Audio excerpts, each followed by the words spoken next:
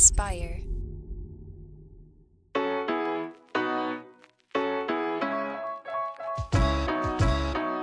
Welcome back to Starting Now. I'm Jeff Sarris. Today I'm talking to the beloved game designer Jamey Stegmaier of Stonemaier Games. Jamey has produced some of the most successful board games of all time. He's currently out of the, say, top 100,000 games that are listed on Board Game Geek. Maybe I shouldn't say top, but there are quite a few games on there. He has the 11th, 20th, and 21st most popular games of all time. He's a prolific designer, a wonderful guy, and I'm really excited to have this conversation, to share it with you. As you may notice, this is a new intro from what we've been doing normally. I'm changing it up, just like the premise of the show, Starting Now. I dove right in, I started this podcast, and now it's time to give it a little adjustment to fit more the tone and the vibe that I'm going for. And you'll also find in this episode that we run into a little snafu about halfway through where my hard drive filled up with storage. But you know what?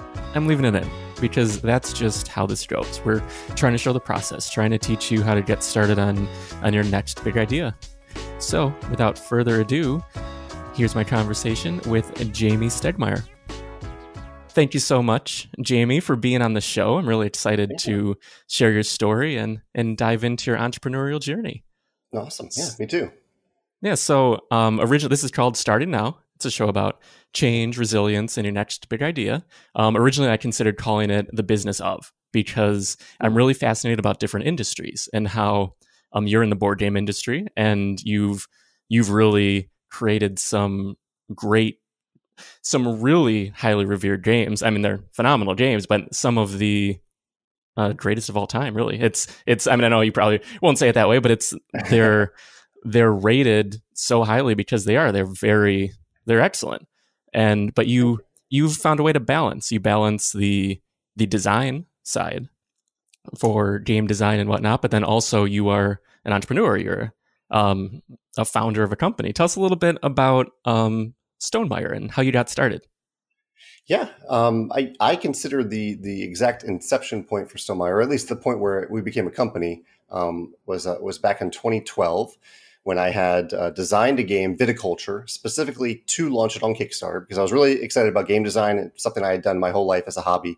And I was really also excited about the concept of Kickstarter, the idea that I could connect individually with a bunch of different people who shared my passion for a specific game in this case. And so I didn't know if it would fund. I didn't know if we actually would have a company or if anything would come of it. But fortunately, after I think it took around 2 weeks on Kickstarter, and it did then successfully fund. And that's the moment that I consider that Stonemaier Games officially began. And then since then, we've grown quite a bit in terms of number of things printed. But we're also, as you've alluded to, we've remained very small as a company. I say we because I have a co-founder and I also now have another full-time coworker. But for a long time, for 7 years, I was the only full-time employee here. Yeah, that's amazing. And to grow like you have and staying so tiny it's impressive. That's why I wanted to dive into this talk. When you found your co-founder, was this someone who you were already friends with? Did you seek complementary skills? How did you approach that? Yeah, it was during the playtesting process for Viticulture, the local playtesting process, when I was just making prototypes, cutting them out, and sharing them with friends. I was looking for people to playtest, and I kind of felt bad every time I asked someone to playtest it because the game wasn't very good at all, and that's the process I go through for any game. But so I would ask one friend to playtest and then another friend, and so I was basically going through every friend who I knew was comfortable playing games and doing that. And one of those friends was Alan Stone, a friend of mine who I had played mostly just Agricola with at that point. And Alan, we just had a regular playtest, and he gave some great feedback. And he reached out to me a few days later, and he said, "Jamey, I really enjoyed that. I didn't know if I would, but I really enjoyed the process of talking about that, about brainstorming. Would you be open to me being involved on an ongoing basis?" And that was really good for me to hear, really helpful for me to hear. I wasn't looking for a partner, but just the idea that I could have someone who is just as excited as I was about that process, that I wouldn't feel guilty about going to, because I felt really kind of guilty going to friends asking for them to play this game that wasn't working very well. That really helped. And it helped forge a long-term partnership with Alan throughout the years. He's still involved. He doesn't work. He works for like a few hours a week for the company. He has another full-time job, but he is still very much involved in the process. And how do you distribute that work between the two of you? Like, sort of, what's his wheelhouse versus yours? Yeah, it took us a while to figure that out. Because I found fairly early on that exploring that division of duties in principle was very different than how it would actually work out in practice. So we kind of stumbled through it for a while, and we found that that Alan's passion is mainly in playtesting and offering feedback, and he also for a while handled the replacement parts. So if any of our games are missing a part or someone tears a card by accident, we're happy to replace it. And that happens quite a bit when we have millions of copies of games out there at this point. So it's only a small percentage, but it adds up to quite a bit. And so he managed that process for a while. And Alan also handles the submission process. So a few years into the company, we started accepting outside submissions from other designers. And Alan sees those submissions and reviews them and decides which ones we want to actually play to see if they are viable for our company for publishing. So we kind of figured that out along the way, and that adds up to typically around maybe 5 hours a week for him, sometimes more, sometimes a little bit less. Yeah, so that relinquishing control, not control, but accepting the outside submissions, was that a challenge at the beginning, knowing that everything was coming from you? Yeah, it was different because I didn't really even go into this thinking I was going to start a company. I went into it wanting to put a game on Kickstarter. And I realized throughout the Kickstarter process that I was, without realizing it, running a company. That's what happens when you run a Kickstarter campaign. So for a while, I just thought, okay, I guess I did this Kickstarter. I'll do another one. And of course, I'll design the game just like the first time around, and I'll do that again. But I started to realize that as Stonemaier Games started to take shape, that I have certain design types of games that I think I'm decent at designing. I at least enjoy designing. And there are certain types of games that I'm just not all that good at designing. They're not my forte. But at the time we thought, okay, we want to have a diverse array of games in our portfolio. And so we realized when we came to that realization that we needed to reach out to other people who had talents that were different than mine. So that's when we found Between Two Cities, which was the first game from another publisher that we published, and has grown into a number of different games from other designers, including collaborations for expansions. And now our best-selling game, Wingspan, was designed by Elizabeth Hargrave and not me. So we are actually, our marquee game now was not designed by me. Yeah, and for to start with viticulture, I don't know why I was thinking there was going to be a game before that. It didn't even register that, because viticulture is a massive hit. It's such a great game. I mean, just like your others, like Scythe and Wingspan and everything. When you were diving into that, you weren't expecting to start a business necessarily, but right. Had you done anything entrepreneurial before releasing viticulture? I had done a few little things. In my 20s, I tried to start a web-based app called Type Tribe. The idea being it was basically a feedback platform for writers who wanted to get feedback for their work. I tried to start that, and it didn't really work out at all. I had to hire a developer, hire a programmer, because I don't have those skills and didn't want to take the time to learn those skills, and it just didn't work out. And so after that, I was involved in a very small startup for another one of my two passions basically are board games and writing and reading fiction. And so that the other startup after that was a local independent book publisher, a novel book publisher that I was involved with for a few years. And then I found that I was much more passionate about the board game company than that company. And so I kind of gave my shares to somebody else and let them run with it. Yeah. Do you write a lot of fiction now? For our games, I write. It's mainly just for our games at this point. It's something I'd like to get back into someday, but I am fully satisfied, I think, in terms of the amount of creative time and energy that I spend on games that I don't miss it all that much. I think it's one of those things that I'm happy to get back into when maybe someday I get bored of designing games. Mm-hmm. Yeah, I mean, because you are world building, like when you're building the game. So it's very, very similar, or I'm sure in a sense, similar to what you would be doing otherwise. Yeah. In terms of So I feel like you are, as a company, so supportive of your products, like to a degree that a lot of other companies aren't. Maybe they aren't by choice, maybe they aren't because they aren't capable. Mhm. How did you figure out how much support to give, and how do you balance that? Because you, like you said, you are open, tell us what's missing, what's broken, whatever happened, and you're very giving in that regard. Yeah, so I guess there's two different elements to what you're talking about. One is the focus that we put on our games, and the other is the focus that I put in sharing what I learn and the mistakes that I make and things like that. For the games themselves, there, I guess there are a couple different models for publishing. One is publish a lot of games every year and hope that a few of them work out and become long-term hits.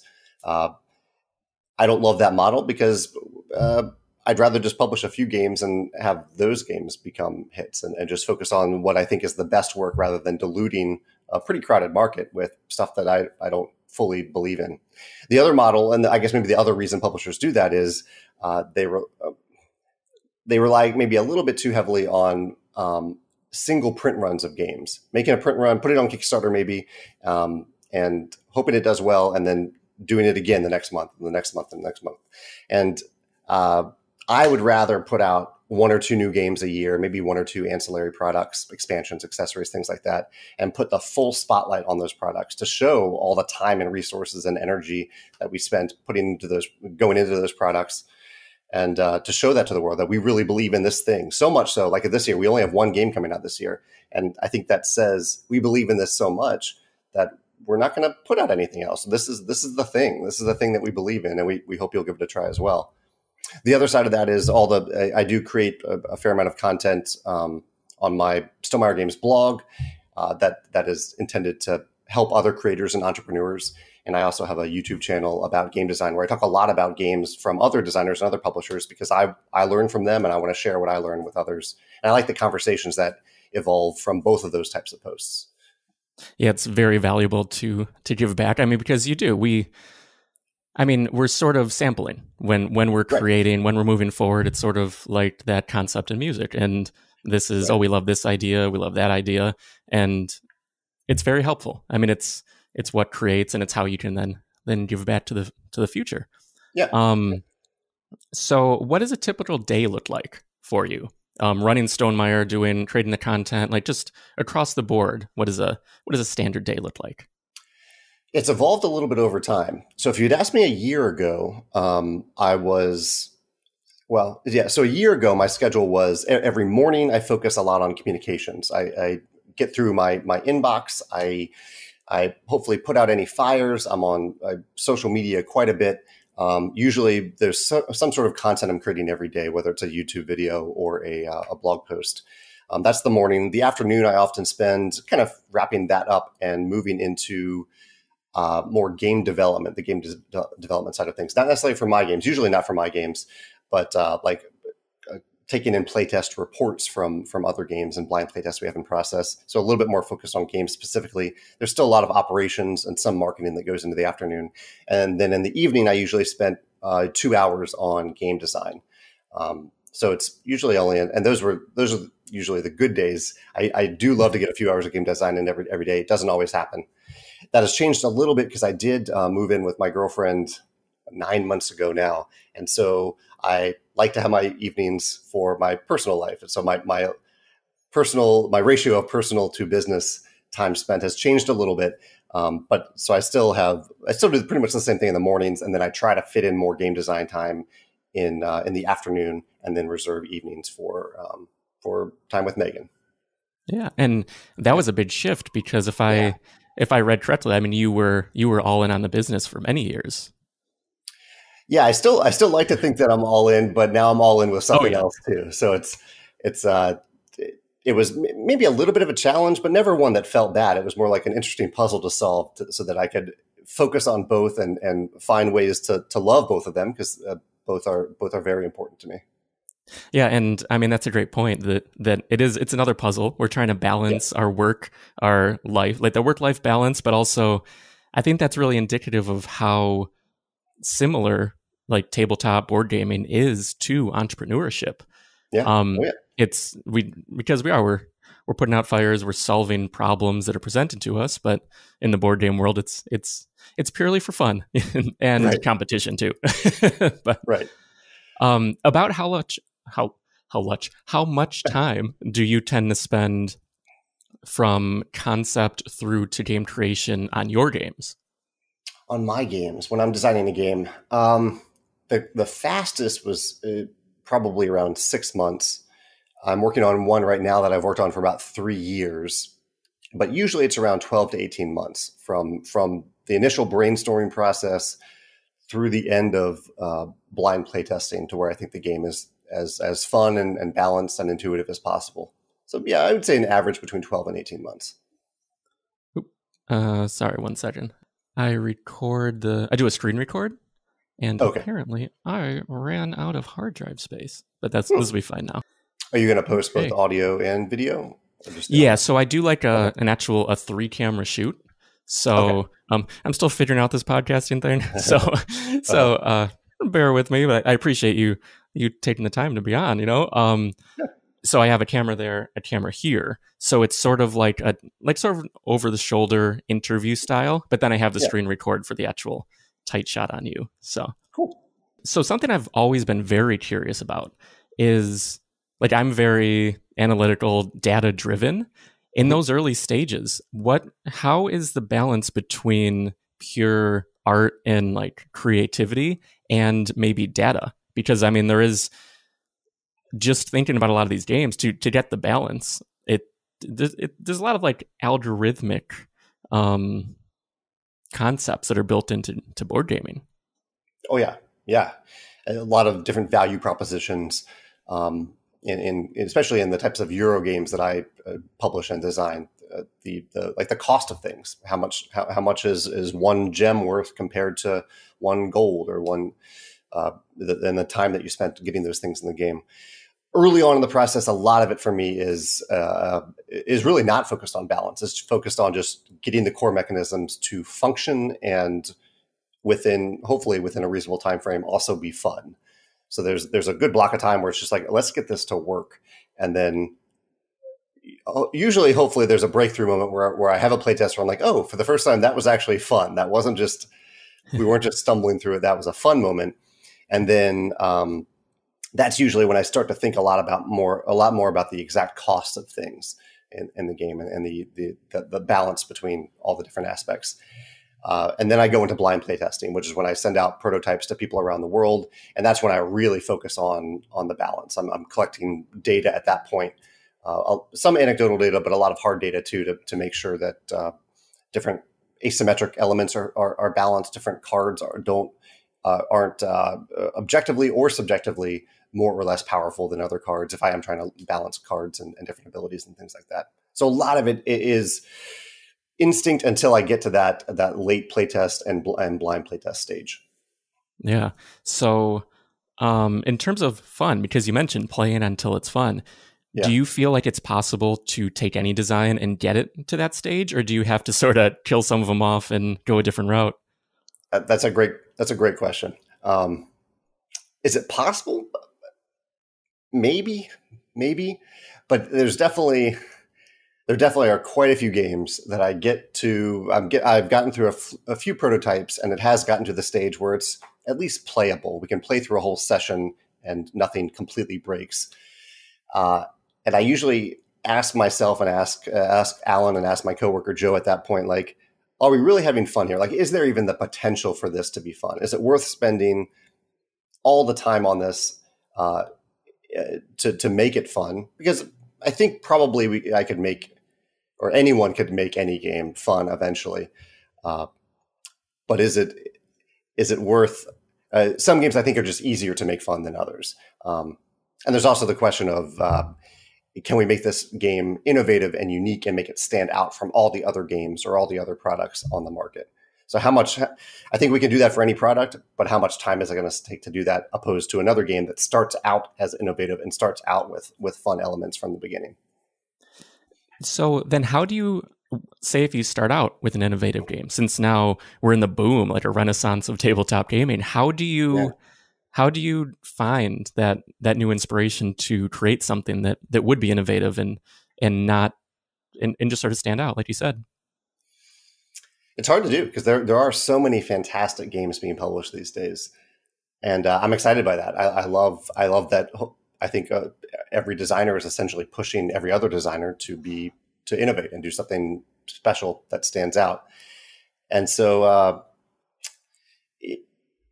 really, for every idea that I have that I think is unique, there's probably a bunch of other adjacent ideas that already exist to a certain extent. And it's throughout the playtesting process that I identify the fun elements, and I'm constantly questioning them. Even as I come up with a fun element, I have to look at that element and say, but does this exist better in another game already? And if so, should I just yield to that game and be happy that it already exists?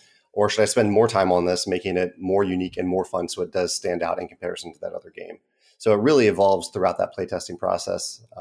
And sometimes it gets to the point where I'm like, it just isn't better than a game a very similar game that already exists. Why not just play that game rather than spend the next 10 months trying to make this one work? Yeah, absolutely. And that is, figuring out the next product for any sort of business is a big challenge. And you're running through play tests, you're doing everything to get the game just right. Do you have any way of measuring how likely you think a game's going to be a hit and actually become profitable? I wish there were a magic formula to figure that out.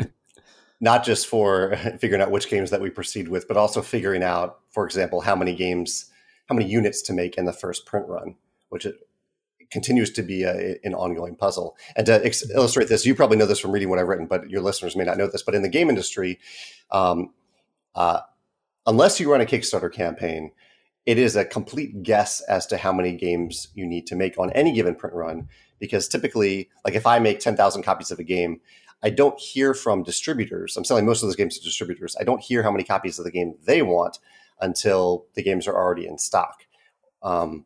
They are not telling me, Jamey, I hope that you make this. I hope you make 5,000 copies of the game for me before I even start the print run. So it is a complete guessing game for distributors and for how many that will sell directly to consumers.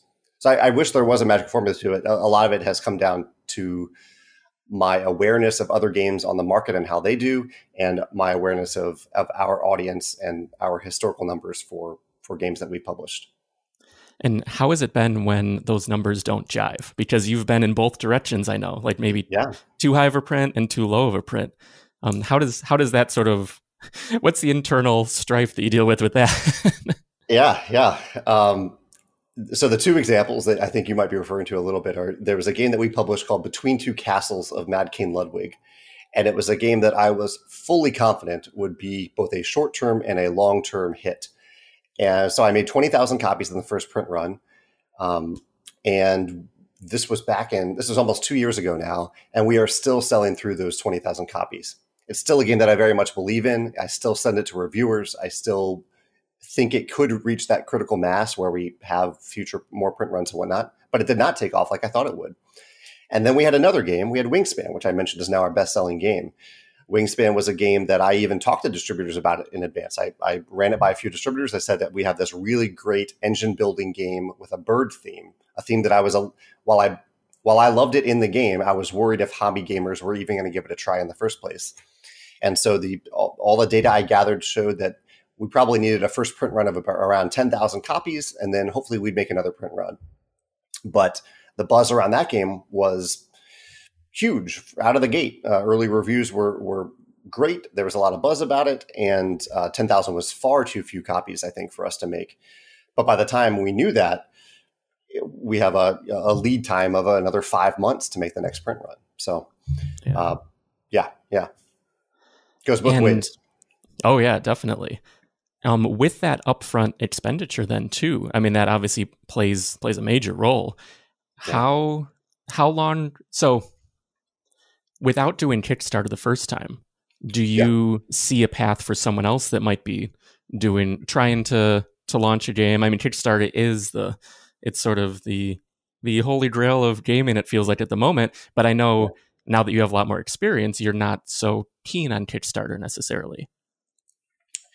Yeah, I am forever grateful for the Kickstarter platform as a creator. My company wouldn't exist without it, and it wouldn't have grown without it.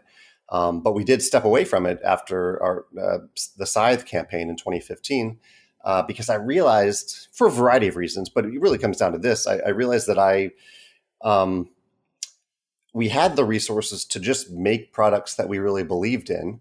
And instead of having a 6 to 8 month gap between when people gave us money for those products and us delivering those products to them, we could just make it, announce it, share what it is, and then a few weeks later, start shipping the game to people, really closing that gap between announcement and when you get it at your front door, or even when retailers get it. So I love closing that gap. For a new creator, though, that's your question started out with. For a new creator, what would they do? What should they do? It's totally up to them. I think many people just want to design games, for example, in the game industry. They just want to design games, and that's an opportunity to sell games to publishers rather than trying to run a business around it. But if I were just starting out today, I would absolutely still start out with a Kickstarter campaign because the stakes are much lower. I think if you don't fund, you've invested money in art and graphic design a little bit, but you haven't ruined yourself financially, hopefully, just to find out that no one wants your product. So I think that's a nice safety net, and it's a great way to market and build a community if you don't already have one. Mm-hmm. Yeah. And that is a thing. You lay the groundwork, and hopefully other people too who are doing the same thing is invest heavily in the play testing, the development of the game itself. I mean, that's everything. It's the Kickstarter. Yeah. You can only really do well with any sort of product if it's solid and a great game. So this industry isn't all that cash flow positive generally. How have you found, what ways have you found to sort of manage that? Yeah, it's an interesting puzzle. Another interesting gaming puzzle almost to figure out. So I've had a few different experiences with it. One for those first years running Kickstarter campaigns, great profit margins on a Kickstarter campaign because you were charging people maybe not full MSRP, but a decent amount over the cost of making and shipping the game. Profit margins are great. For about a year after I stopped using Kickstarter, I shifted to purely selling games to distributors. And in the board game industry, distributors buy products at a 60% discount off MSRP. It is possible to make a profit on that, but it is a lot more difficult. If a game costs $10 to manufacture, usually the MSRP is around $50, and a distributor is buying it for $20. And so I have maybe roughly a $10 profit on that if I don't actually make any more copies of it. But if I then reinvest those $10 in a second print run of the game, technically I'm making a profit, but really I'm just trying to create a long tail for that game. And so I kind of realized over the last few years that I needed to have a better balance. I needed to not just rely on direct sales like Kickstarter, and I also needed to not just rely on distributors. I needed a balance of both. And so at this point, we do a little bit of both. I would say maybe 15% of our sales, maybe 20, I would say around 15% are direct to customer.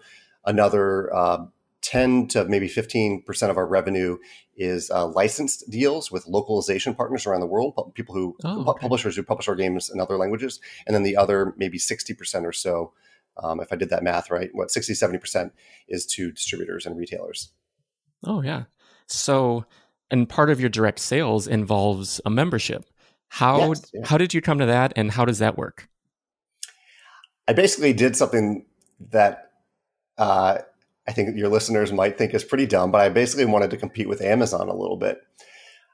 Amazon, I think, has an amazing Prime program where I'm an Amazon Prime member, and I love the idea that I don't have to think about shipping when I shop on Amazon. I can just click a button and don't have to worry about shipping. And so I kind of wanted to compete against that idea a little bit and encourage customers, give people a reason to feel good about purchasing directly from us and not think about the shipping cost. And this is part of it. The other part is I had a number of people had asked, how can I support the written content and the video content that you create?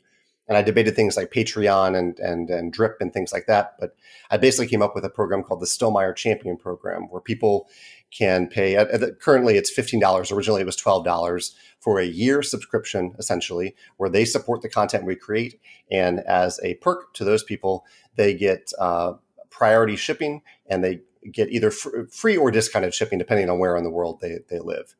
And it's currently, I think we have around 6,500 Stonemaier champions. So nowhere near the number of Amazon Prime subscribers, but it's great to know that whenever I release a new product, there are 6,500 people who are at least somewhat interested in buying that product and buy products from us directly on an ongoing basis. Yeah, I think that's a great example of how to, like, you're not only asking people, hey, what do you think? Do you want to buy something? And like, oh, we have so many people on the email newsletter, but they've actually put money down. They've opened their wallet, and that is the key to figuring out if a product's going to be viable. And they've opened their wallet not for just a product, but to support you, because they really appreciate what you're doing, and like, you do phenomenal stuff. And how much content do you end up producing? Because you do quite a bit through the various videos and written stuff. Yeah, the pattern I'm currently on, I write 2 Stonemaier Games blog posts a week. And so by Stonemaier, those are games on the Stonemaier Games website that focus on entrepreneurs and crowdfunding and business. I post 2 short videos a week, each one about a specific game, and then a longer video every Sunday about, usually it's like a top 10 list or something that dives deep into a specific area of game design. I do 1 Instagram post a day, usually about games, sometimes about cats. And I also have a personal blog that I've maintained for around 13 years now, where I just write about stuff I'm excited about, a book, a restaurant, a movie that I'm excited about. That's kind of just a fun little outlet. I think that's it. Yeah, I think that's all the regular content I produce.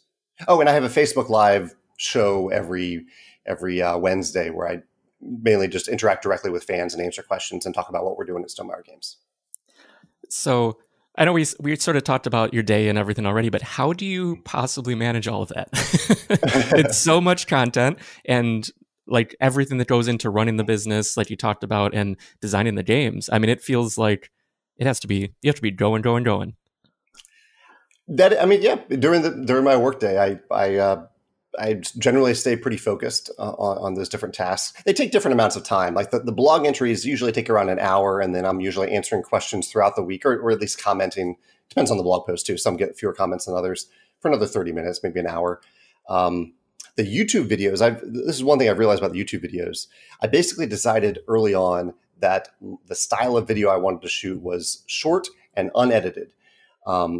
I wanted to just sit in front of a camera and talk for a few minutes, which has probably limited the number of people who care about the videos at all, because they're just staring at my face for 5 minutes talking to them about a game, and they're not even seeing any visuals. Unless sometimes I like hold up photos of the game I'm talking about, or if I own the game, I'll hold up the actual game. But I basically decided I don't want to spend more than 5 or 10 minutes on these shorter videos. And I'll just see where it takes me, because my enjoyment from them is just talking about the game and then interacting with people as we talk about the game later. We have evolved that a little bit for the longer videos, where I film the longer videos and I send them to Joe, and Joe adds pictures and lists and things on the screen. But it was really me deciding this is how much time I want to spend on this and how much time I can spend on it if I want to sustain this, and sticking with that. Like how much for your shows, how much time do you spend throughout the process for any given podcast episode? Because I bet there's a lot of editing and things that go in beyond the 30 minutes we're going to chat. Oh yeah, it's so much more time than just this conversation, especially having the multiple cameras. I have to, first I process the audio, then I go through, move it over to Final Cut, do all the camera cuts. It's quite a bit of work. That's a lot. Yeah, that's why I'm sort of in awe of how much you do. Do you think that you'd be able to maintain what you're doing without so much content?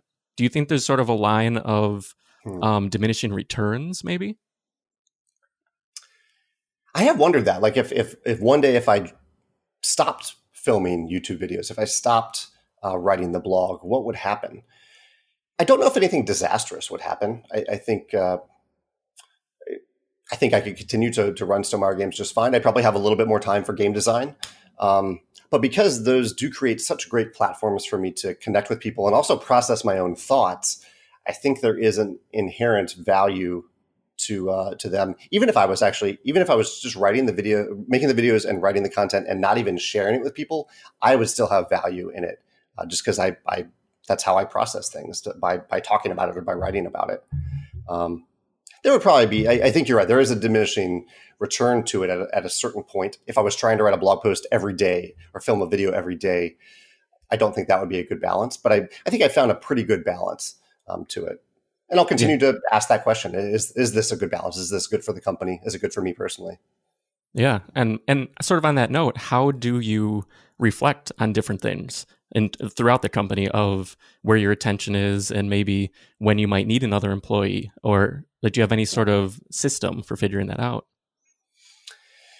I think there are a couple of different microsystems. Like one is the actual act of writing the blog and writing and filming the videos. The blog in particular, because the blog, I look at specific elements of business, and whenever I do, I often end up being a little bit introspective about it. I mean, maybe I see another company doing something awesome, and I ask myself, should we be doing that? Are we doing that? Can we do that better? We also have a group of shareholders. So Stonemaier Games is an S Corp, and so we have a certain number of shares in the company. And every month, I have an ongoing conversation with those shareholders, but I also post an update every month, and that's a good time for me to reflect on what we're doing and to get feedback from our shareholders about how we're doing. And then there's also my weekly meetings with Joe and Alan, which is a process that's changed during the pandemic. Unfortunately, we don't have as many of those meetings, but before the pandemic, we met once a week to either playtest, and whenever we weren't playtesting, we would go out for lunch and just talk about the company and talk about things. And so that was kind of a good time to reflect on the balance and the company and what we were doing that we wanted to continue or to do better or to do less of. Yeah, and it feels like you have even like a little family there. Like your business it's your extended family, and it's so valuable to sort of the adage is no one will be as invested in your company as you are. But the more you bring people in, which like I think you do phenomenally well, like it sounds like through your business, but also with the community, you're really bringing everyone together. And I think you're a great example, no matter the industry someone's in.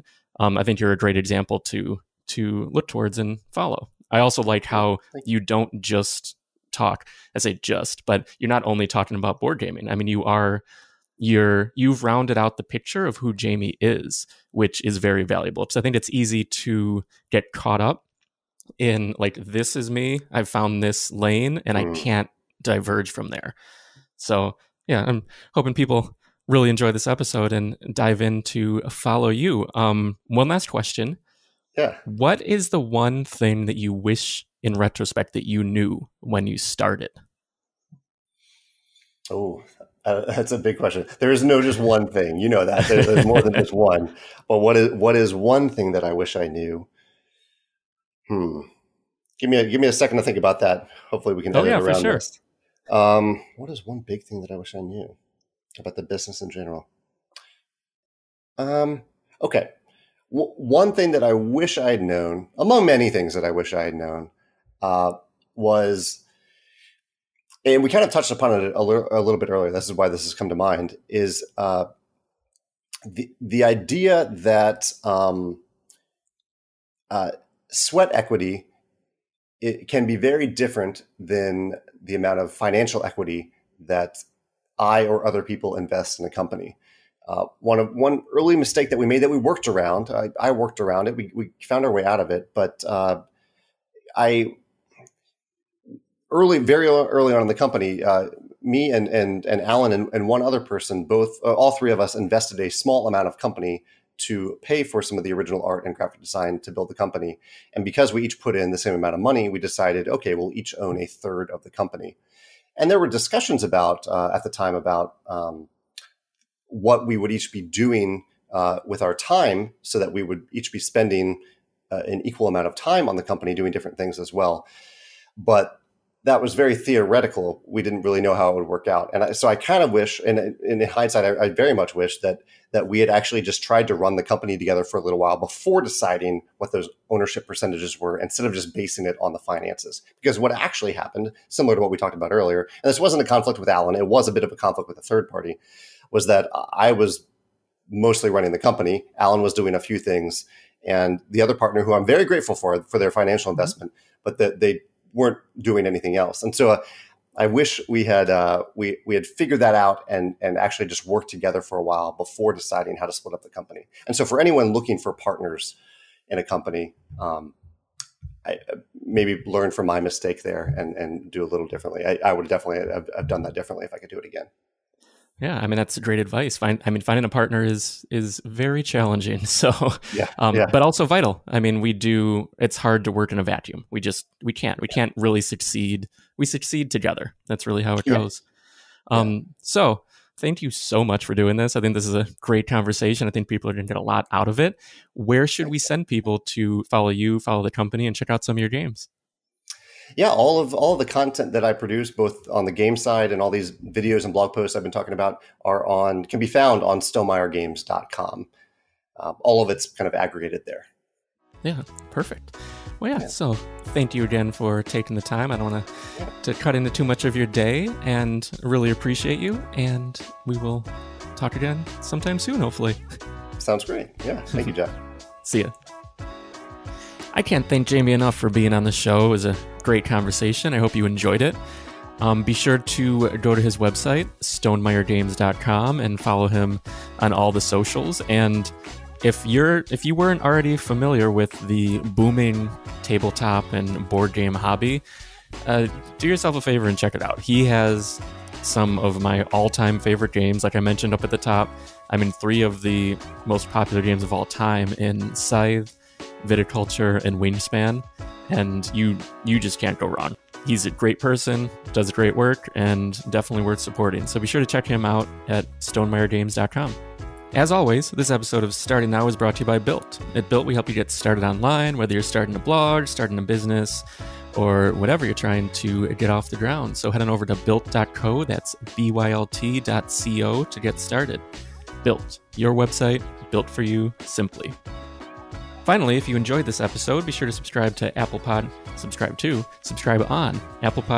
Spotify, or wherever you listen to podcasts.